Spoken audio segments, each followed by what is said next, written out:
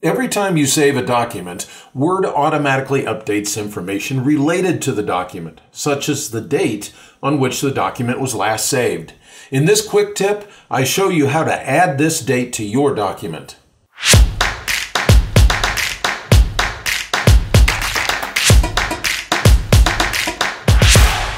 Click the Save button and Word saves your document. But it does more than that. It also updates information about your document.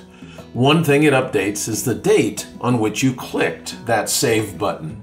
You can insert this date into your documents and have it updated automatically. This is done through the use of what Word refers to as fields.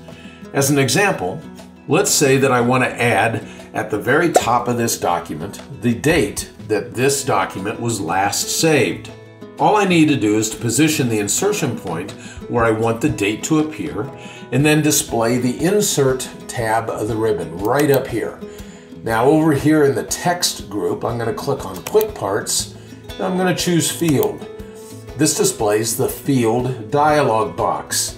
Here at the left side of the screen, I'm going to click the down arrow and I'm going to choose Date and Time. And the field that I want to insert is right here. It's called Save Date.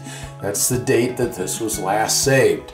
Now I can choose any of the formats that I want to right over here, but for my purposes right now, this short date right up here is quite acceptable. So I'm going to go ahead and click OK. And notice that the date is inserted within this document. Now there are a couple of important caveats to remember when you're inserting a date like this. First, if you're adding the date in a document that you have not previously saved, you may not see a date appear, or you may see a funky date that contains a bunch of zeros. This is because you are trying to insert the date that the document was last saved, and it's never been saved before. The second caveat is that the date may not always appear to update. This is because Word doesn't typically update fields, any fields, until it absolutely has to. When does that occur? Normally when you go to print the document.